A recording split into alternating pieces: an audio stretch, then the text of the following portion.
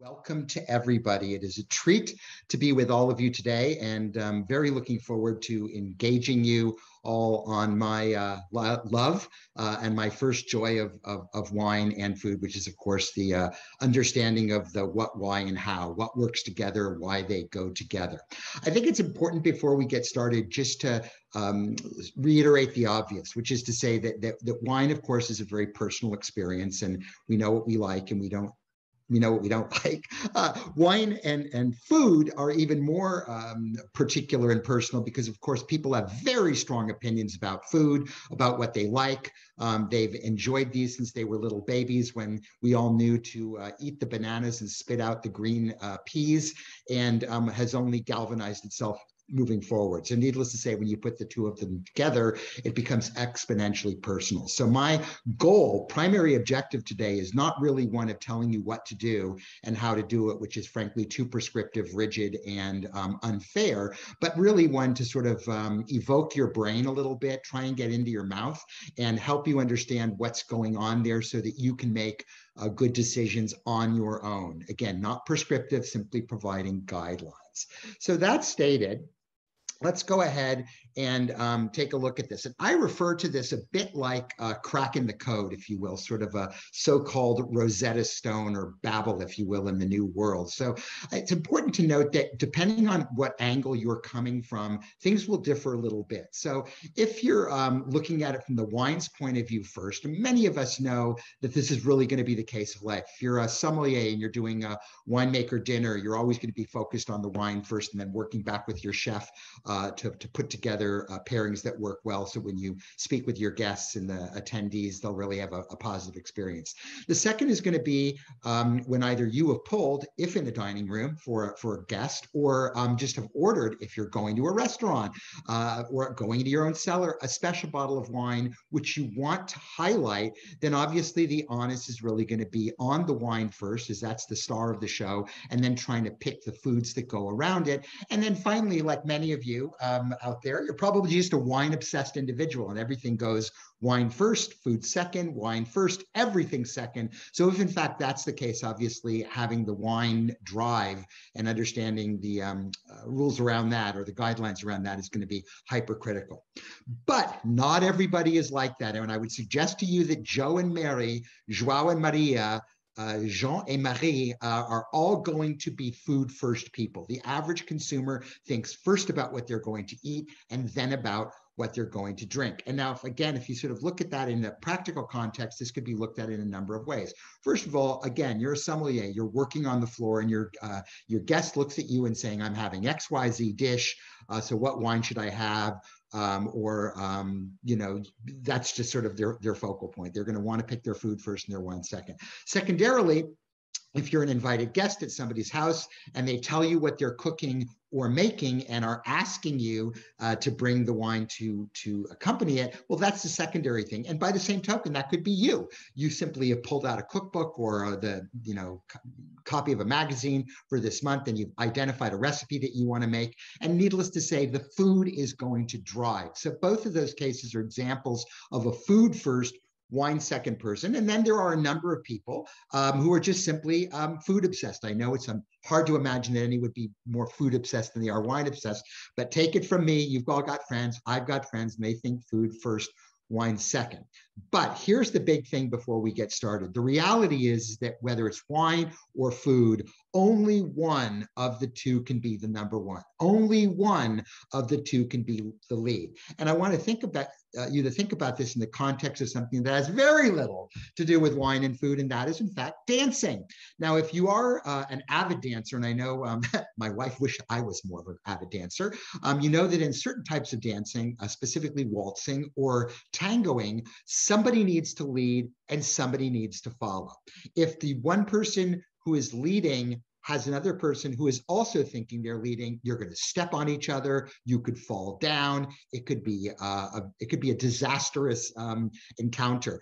But you also know that when you're waltzing, you move around and there's sort of just a sense of following and leading. And in tangoing, if you've ever had the pleasure of doing this amazing dance or being down in Buenos Aires, where they do a lot of it, you'll note that there's obviously a choreography to it. And literally, as the lead has their hand on your back, it is their movements of their hand and how and where they place that hand that actually is the guide to where the next person dancing with them should move to. So one leads, one follows. One is the best or lead supporting actor or actress. One is the best supporting lead, best supporting actor or actress. And I hope that makes sense to you. That all said, let's jump into the next element of this. Complicated that it used to, that's made where it used to be a little bit more complicated than it used to be, in the sense that today food is very different than it used to be, which is to say we're faced with non-classic foods. The first is what I like to refer to as conflation cuisines. And this is probably evident regardless of where you are, that cultures are coming together.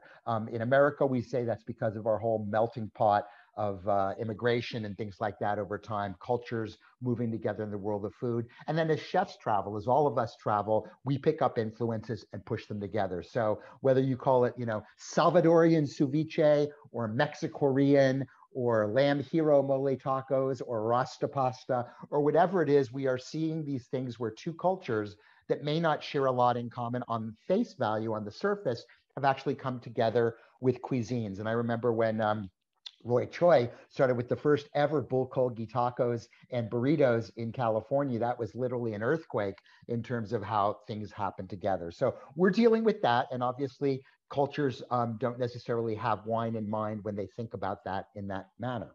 The second thing is we've seen these sort of deconstruction cuisine, these disruption cuisines, which are made probably most evident by classic four-star gastronomy around the world, whether it was El Bulli, whether it's Alinea in Chicago, et cetera, places that sort of really take food and completely invert it, turn it on your head. So whether you're ordering inverted nachos, granulated hamburgers, thinking about a dish as simple in our mind's eye as fish and chips, but sous videing the fish, topping it with quinoa puffs to add crunch, no grease, using potato chips made from sweet potatoes rather than classic chips, in-house sauces with vinegars, sriracha, etc. All of these things kind of make us rethink. So the old rules of wine and food, which oftentimes go based on, from the wine side, color coding, red wine with meat, white wine with fish, pink wine with poultry, when in doubt, drink beer, to also foods that we sort of looked at very traditionally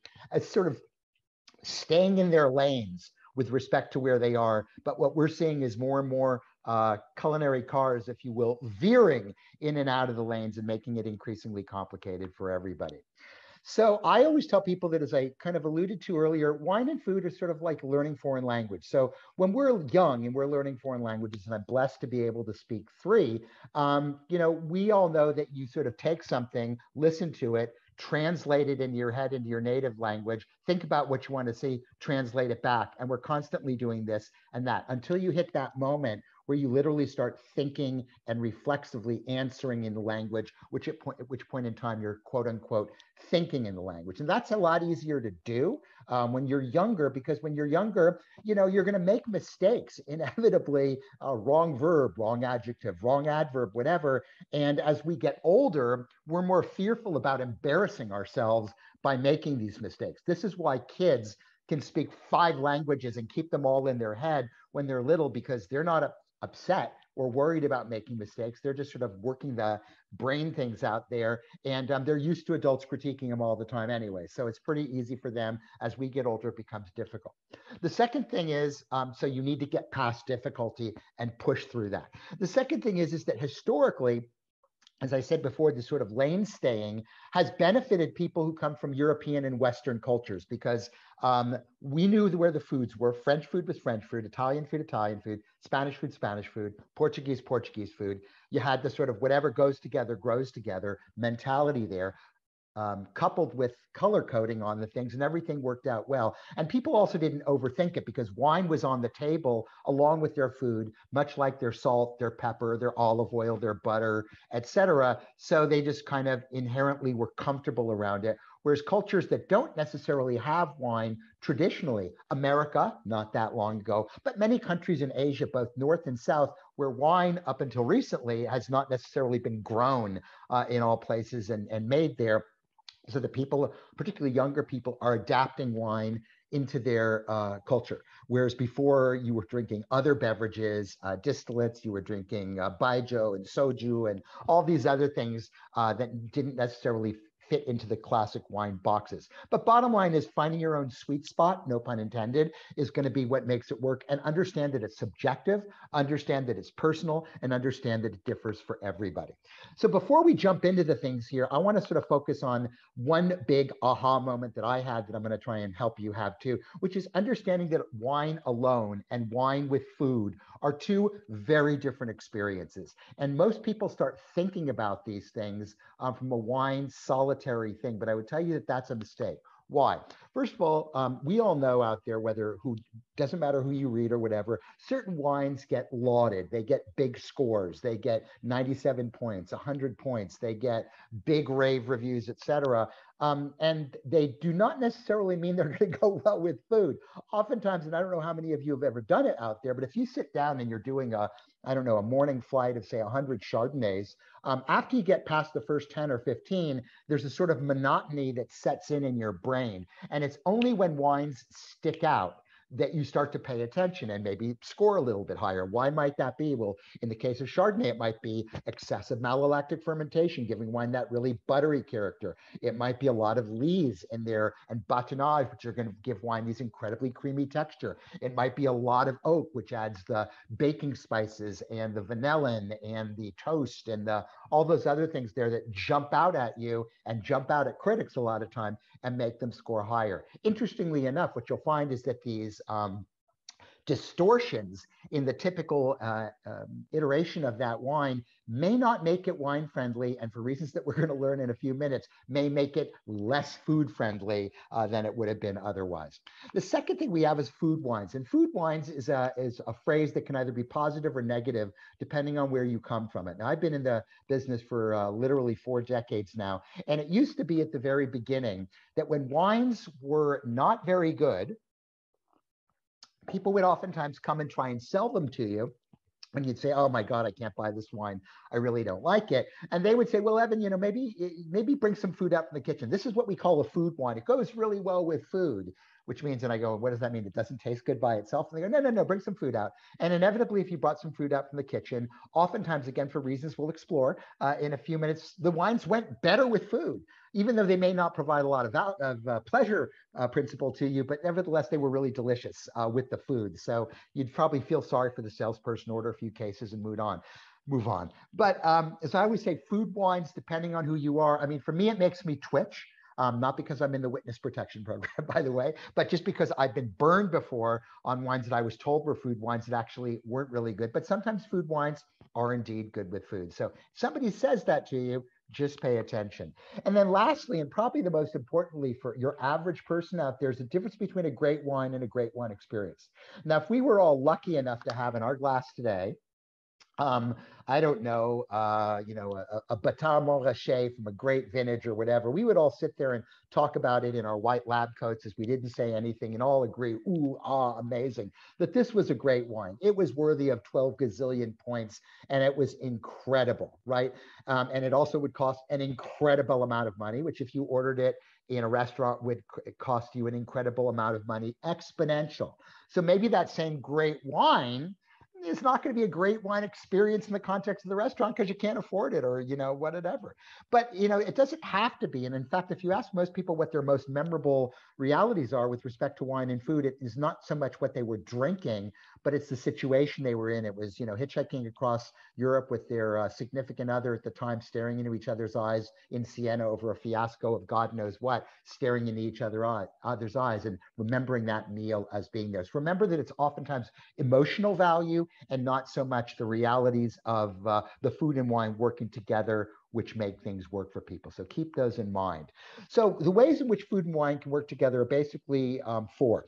The first one I would encourage you not to try and replicate, which is the sort of unmitigated disaster, the perfect storm, if you will, of wines and foods not going well together. And this could be that super tannic red wine with a super oily piece of fish, or it could be a super sweet dessert and a bone dry bottle of champagne that you're enjoying at somebody's wedding or something like that. When you push the extremes so opposite, or the general corollaries of why they are not going to work together are heightened, you don't want to do that. You don't want to share that with your friends. You don't want to do it yourself. And more often than not, once you do it, you never do it again. The understanding of why that happened to you is sort of why we're here today, but do not replicate unmitigated disaster. The second thing I do, and you're all probably guilty of this as I am many times, is what I call the Costa Rica factor, the Switzerland factor, which is to say complete neutrality. Wine's nice, food's nice, pairing's nice, but it doesn't add a lot of value to your life. This can be very helpful at big events, weddings, bar mitzvahs, whatever the big event is, where you're dealing with hundreds of people, all of whose individual palates you don't know, so you want to play it safe. And those are great, but they will not necessarily inspire you for tastings. The third one is what I call the Ocean's 11 factor. And if any of you remember Ocean's 11, the movie, the remake, not the original, but the remake had Elliot Gould, it had Julia Roberts, Don Cheadle, Brad Pitt, our great friend George Clooney. I mean, all these great actors and actresses together. And if you're a fan of any one of them, you're probably following the actor or actress as much as the plot, so that you probably don't remember. I had to see that movie 3 times before I actually understood it. And in the world of wine and food, if you've got all these superstars or people, or in this case, characteristic wines and foods demanding your attention, then it's going to be hard to focus on the match. And when everyone's fighting for attention, we know that that's generally a lose-lose for everybody. So you don't want to do that one. You don't want to do the unmitigated disaster. You really want to find a sweet spot that's not safe, but that's not overly daring, because oftentimes those will equal epiphany. Now, 1 + 1 = 3, when you have that food, that wine, and your jaw drops after you've swallowed, of course, because you've had the most amazing experience you've ever had in your life, that's great, but you can't recreate it. You literally have to enjoy the moment, because even if you take the same wine, the same food, the same people in the same place, it's not the same time. The moment has passed. You've already experienced it once. So I would tell you all not to aspire to epiphany, because you cannot recreate epiphany. Enjoy it when it happens, let it roll, note the moment, but move on. And then if it does happen by accident, as we're strategizing, all the more power to you. So there are 5 keys to wine that we're going to talk about here. The first 2 are